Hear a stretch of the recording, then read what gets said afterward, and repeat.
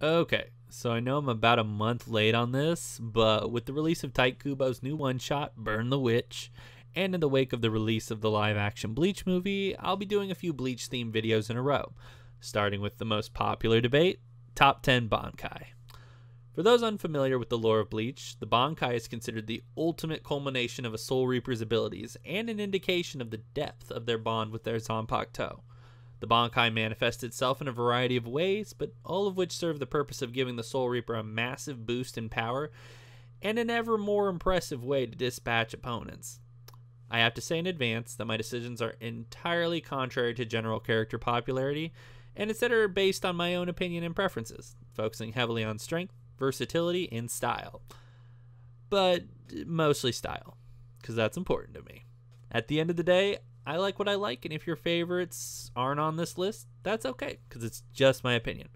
Also, full warning, no restraint on spoilers, and there will be some fairly big ones on here. Also, going to try my best to pronounce these well, and I will fall back on the anime pronunciation wherever possible, but if there is none, I'm just going to wing it, for better or worse. Now, on with the list. Number 10. Ichibe Hyosube's Bankai, Shirafude Ichimonji. Fittingly, the first chronological Bankai is the first on my list.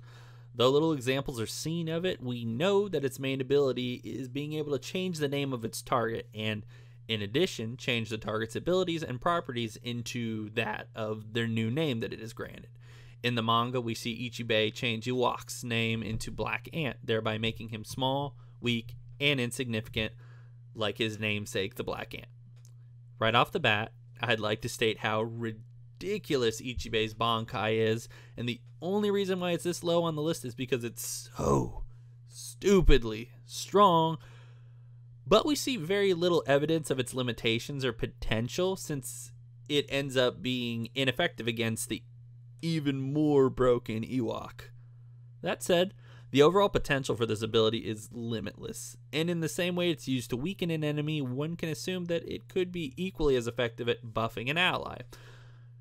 But again, we unfortunately don't get to see much evidence of the potential of this ability, so it just kind of goes to the imagination. But without a doubt, this is a fittingly powerful and versatile Bankai for the captain of Squad Zero, and that's why it's number 10 on my list. Number 9. Ikkaku Madarame's Bankai, Ryomon Hazukimaru. Ikkaku forgoes his usual spear for a massive 3-part weapon, consisting of a large spade and guandao, which are linked by a chain to a giant guillotine-style axe head. As he continues to fight with his Bankai activated, it begins to grow stronger and stronger as it wakes up, and the dragon on the axe head begins to turn red, indicating how close it is to full power. This means that the longer a battle continues, the more of an edge Ikkaku is likely to earn. With his Bankai fully awakened, Ikkaku is able to release the stored energy in one massively devastating blow. His Bankai is notable in that, apart from the usual power boost it gives Ikkaku, it's mostly just a big weapon, and doesn't give him any new abilities, meaning it's entirely reliant on Ikkaku's innate abilities as a fighter. This is what I enjoy about this Bankai. It doesn't give any flashy abilities or new powers, it's just a big friggin' beater of a weapon that relies on its wielder's own skill and not flashy tricks. A fitting Bankai for the third seed of the 11th squad, I'd say. Unfortunately, because we see it so rarely used due to Ikkaku wanting to keep it a secret, and it's so basic and straightforward, it only sits at number 9 on my list. Number 8. Byakuya Kuchiki's Senbonzakura Kageyoshi. One of the more iconic Bankais in the series, and a pure direct upgrade of Senbonzakura's Shikai, Byakuya multiplies the 1,000 razor-sharp cherry blossoms of his Shikai into hundreds of thousands, which he can freely manipulate to destroy his opponents by shredding them to ribbons. Due to the number of blossoms, this Bankai functions as both an amazing offense and defense simultaneously, being able to intercept oncoming attacks and act as a barrier between Byakuya and his opponent. This Bankai's ability also relies heavily on surrounding the opponent and hitting them from every angle simultaneously, leaving no room for evasion. When he's ready for the finishing blow, Byakuya concentrates all his Blossom's power into a singular blade, which allows him to perform his ultimate attack, the Shukei Hakuteiken. This Bankai makes number 8 because of its incredible versatility and its ability to overpower enemies with its sheer numbers and different forms that it can take. That said, it gets a little old after seeing it so many times, and considering it's just a numbers-wise upgrade of the Shikai, and that, combined with Byakuya's endless self-assurance and overconfidence, only lands this Bankai at number 8. Number 7. Kisuke Urahara's Kanon Baraki Benihime Aratame. Urahara summons the humanoid manifestation of his sword, Benihime, who takes the form of a giant black-haired woman in a robe, while Urahara himself maintains his Shikai blade for combat. With his Bankai, Urahara is able to turn into a surgeon of death, allowing him to slice apart anything within his range as if a surgeon with a scalpel, and also simultaneously stitch things together as a mock form of healing. This is demonstrated by him stitching his eyes up and returning his own sight when it was taken from him during combat. Its offensive capabilities are also shown by Urahara reshaping his own arm to make it more powerful, and also by stretching out Grimmjow's arm to surprise Askin for the final blow. I like this ability because it's very versatile, but has a predominant focus on defense and support, something we rarely see in a Bankai.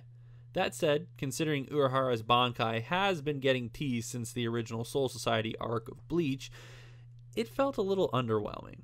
That said, he was definitely right when he said his Bankai is not fit for training, though ironically it seems to be the definition of a useful Bankai for helping others. I'm a little torn on whether he could have actually used this Bankai to help with training, but that's neither here or there. This is definitely a very individual support Bankai that works well with Urahara's tactical genius and lands at a spot at number 7. Number 6. Rukia Kuchiki's Haka no Tagame. Rukia's appearance changes as her hair and entire outfit turn pure snow white. In a flash, she creates a white haze that automatically flash freezes everything within her area, causing it to crumble and turn to dust before her. Though short and sweet, Rukia's Bankai is extremely deadly, being able to automatically disintegrate an enemy who is able to defeat Byakuya using his Bankai with just one hit. What also makes it interesting is that it can even harm Rukia due to how rapidly everything around her freezes. This is a Bankai that gets a lot of points for being stylish, yet simple. It's also a great double-edged sword due to indiscriminately harming enemies, allies, and even herself, meaning she has to always pick and choose when she would pull out this Bankai. That said, it is incredibly destructive and incredibly powerful. Unfortunately, we only get to see it once in the series, and it was so fast that little else can be inferred about it, putting it at number 6 on this list. Alright, we're now entering the top 5, so we're going to start seeing the really heavy hitters now. Number 5. Kenpachi Zaraki's Unnamed Bankai. When Kenpachi triggers his Zanpakuto no Zarashi's Bankai, he instantly turns a bright red and takes on the form of a literal demon. His Zanpakuto then turns into a smaller, almost shattered version of its Shikai. This Bankai grants Kenpachi even greater physical strength and speed than he previously possessed, being able to cleave in half an enemy who was easily tanking 2 other captains' Bankais with ease. I like this Bankai because, similar to Ikkaku's, it just gives the user a really big power boost, but otherwise depends on their already formidable combat abilities. Being easily the most anticipated Bankai of the entire series, it didn't disappoint in my opinion. Having a presentation closer to that of an Espada's Resurrection, it completely alters Kenpachi's physical appearance as well as his weapon. Though it also doesn't give him any super powerful special attack or magical weapon upgrade, it is unquestionably fitting for the captain most well known for his physical strength and combat prowess, and an impressive display despite how little we get to see of it. Number 4. Genryusai Yamamoto's Zanka no Tachi.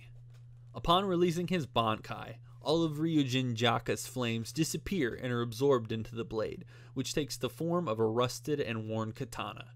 In this form, Yamamoto, as well as his Zanpakuto, burn at the temperature of the sun, and anything that he cuts is automatically disintegrated out of existence due to the extreme temperature it creates. So right off the bat, a massively destructive ability. But a secondary ability is that Yamamoto can then call upon the corpses of all those who he has killed with Ryujin Jaka's flames and summon an undead army from the ashes of his slain enemies. This Bankai had to be here. Not only is this Bankai so powerful that just by being released, it can drain all of the moisture out of the air and, eventually destroy the Soul Society just by existing, but Yamamoto becomes a freaking necromancer. There's little to say about this Bankai as it really speaks for itself.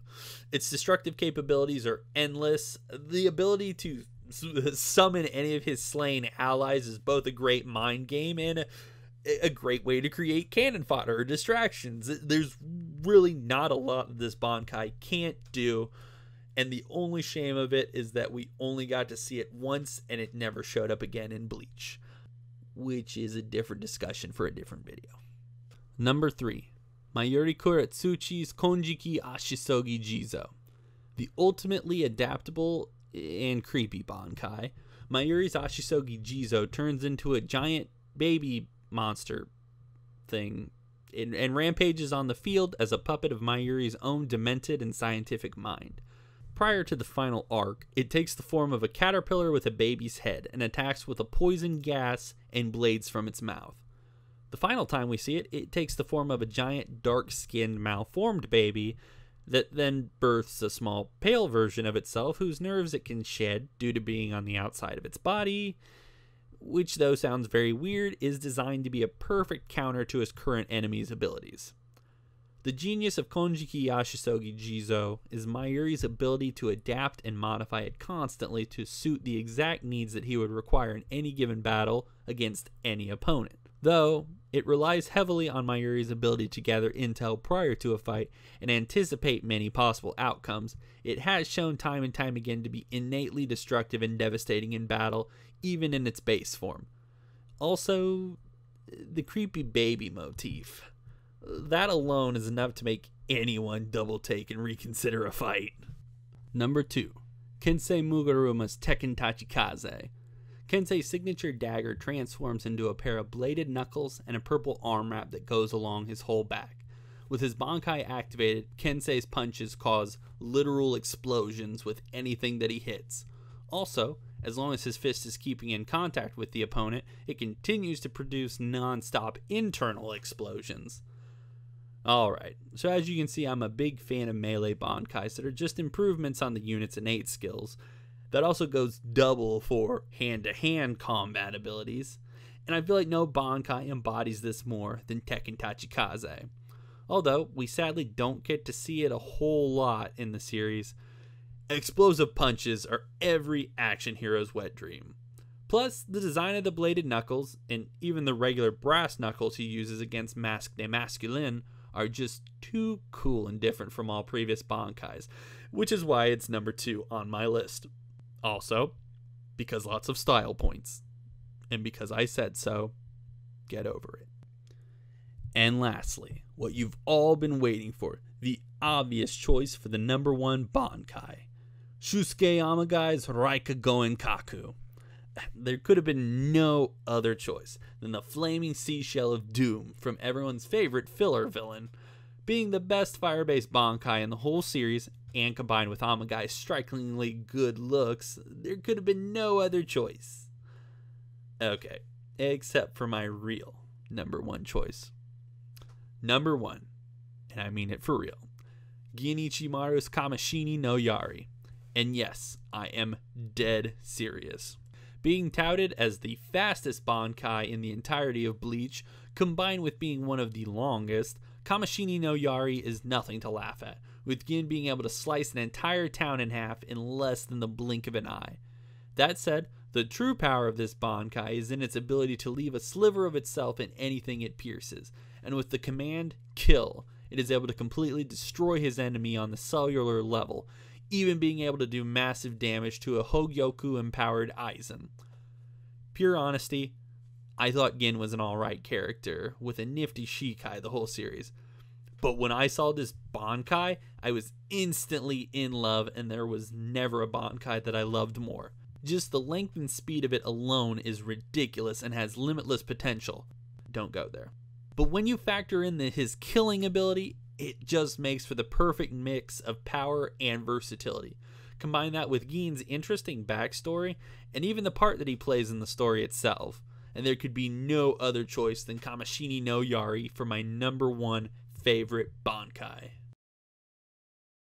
Alright everybody, that wraps up my list for my top 10 favorite Bankai. If there was a Bankai that you have in mind that didn't make it on the list, and I'm sure there are, be sure to leave it down in the comments below. And if you like this video, make sure to give it a thumbs up, subscribe. I'm going to be putting out a few more Bleach themed videos. But if you have any other video ideas in mind that you'd like to see me do, anything anime, manga related, I do video games, I do music, anything like that, leave it down in the comments below and we'll see if I can work that into a future video. Thanks for watching everyone. Bye.